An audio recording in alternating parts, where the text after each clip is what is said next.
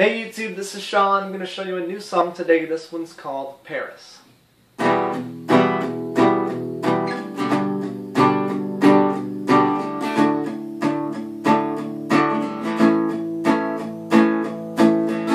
So for this tune, you need the chords E minor, G, D, A, and our one bar chord, B minor.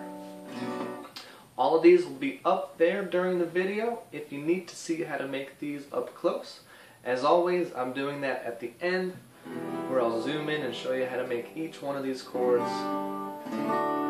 where all my fingers are going in case you're missing one or two or all of them. Anyways, so here's how the song goes. We're going to play the chorus at the very beginning of the song as an instrumental, and that's going to go like this: E minor for one measure, G for one measure, D for one measure, and A for one measure. So it sounds like this: 1, 2, 3, 4. 1, 2, 3, 4. 1, 2, 3, 4. 1, 2, 3, 4. You're going to play that again, so a total of 2 times. Second time, make it big.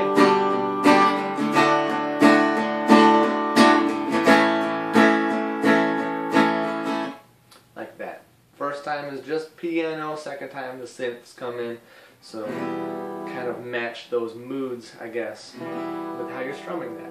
We'll cover the strumming at the end as well, before the chords, but the strum pattern should be over there already, so you can check it out during the video. Okay, so that was the chorus chord progression: E minor, G, D, A. Remember that, we need it for later. On to the first verse. The verse goes like this: E minor, G, B minor, A. So we're just switching the B minor for our D.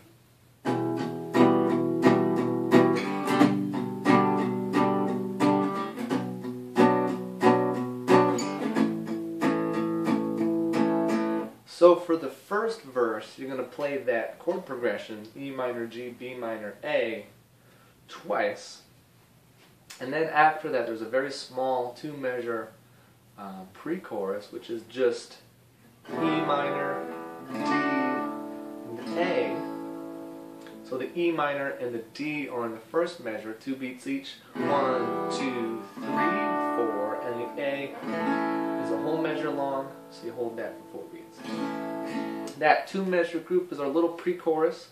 That's going to happen in between the first verse and the first chorus. Okay, so now we're on to the first chorus, the first real chorus. I mean, we played that chord progression earlier, but we're going to play it now as the real thing, as the chorus. So for this time, we're going to play it 2 times through. E minor, G, D, and A.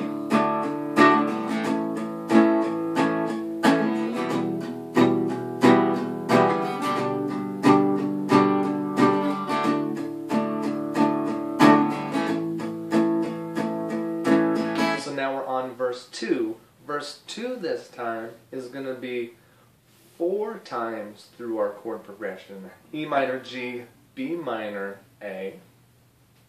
Verse 2 is longer than verse 1. That's kind of uncommon, but it's not something you can't do. So after the second verse, we're not going to do our pre-chorus. We're going to go straight into the second chorus, and the second chorus is going to be our chorus chord progression again: E minor, G, D, A, except we're going to play it 5 times this time. Really long second chorus. I almost want to say the bridge is in there somewhere too, but it is just the chorus chord progression, so I wouldn't worry about what to call it. Just say it's a really long chorus. So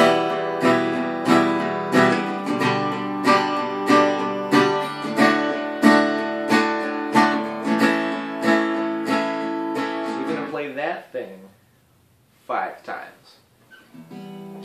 Okay, now we're on to the pre-chorus after that. So there's nothing really new happening after the second chorus, the really long one. We just played the chord progression 5 times through. Now we're going to play that pre-chorus that we heard earlier of E minor, D, A. E minor, D of course being in the first measure, A being in the second measure. We're going to play that, and then we're going to play the chorus again 4 more times.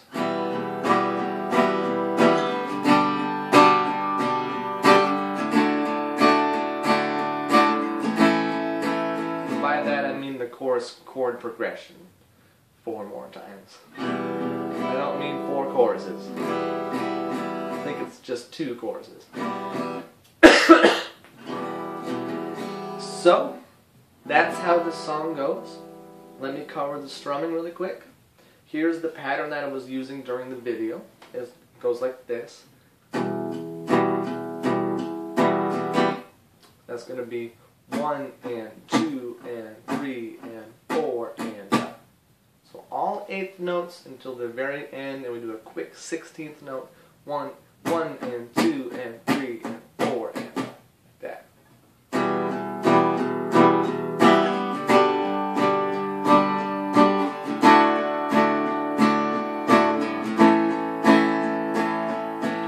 Give that 1/16th note at the very end, the of beat 4, a little swing, meaning I push it a little bit further ahead than it would be if it wasn't. So, give that a shot. That's how to strum this one. Accent the downbeats 1 and 2 and 3 and 4 and to get the sound that I'm doing. If you have any other questions on the strums, let me know and I'll get back to you. Okay, now I'm going to zoom in and show you how to make all these chords. E minor is like this. 2nd and 3rd fingers on the 2nd fret of the A and D strings. Strum all 6 strings.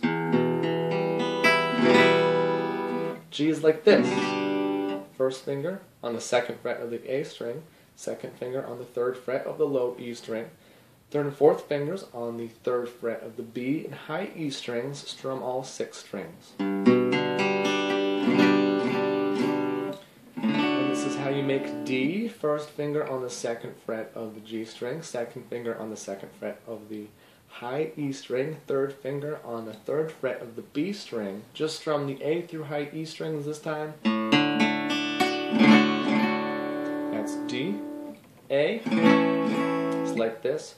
1st finger on the 2nd fret of the G string, 2nd finger on the 2nd fret of the D string, 3rd finger on the 2nd fret of the B string.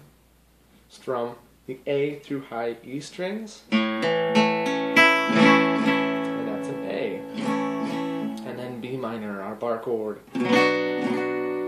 Take your 1st finger, bar the 2nd fret from the A through high E strings. Take your 3rd and 4th fingers, place it on fret 4 of the D and G strings. Take your 2nd finger, put it on fret 3 of the B string. Strum the A through high E strings. Sounds like that, and that's a B minor. So I hope you enjoyed that tutorial on this tune, Paris. If you got any questions, just let me know. If you got any suggestions, send them my way. Please subscribe. You'll get lots of new lessons in your inbox every day. I'm Shawn. Thanks for watching, and I'll see you next time.